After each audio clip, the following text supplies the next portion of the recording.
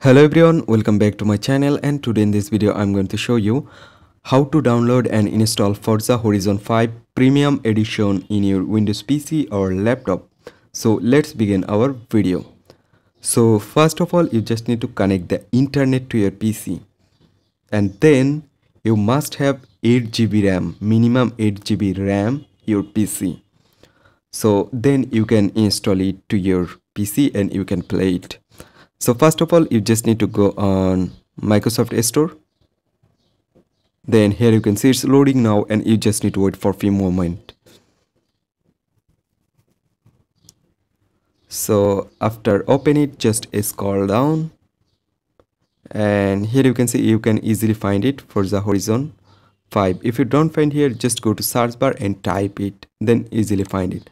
So just open it. Okay, after open it, you can see there have an option buy it for, here you can see this is showing money. So you just need to pay it through your Visa card or MasterCard. If you pay this money, then you can install, download and install it to your Windows PC or laptop. So I hope you can understand, and hope guys this video can help you. Don't forget to like and subscribe to my channel.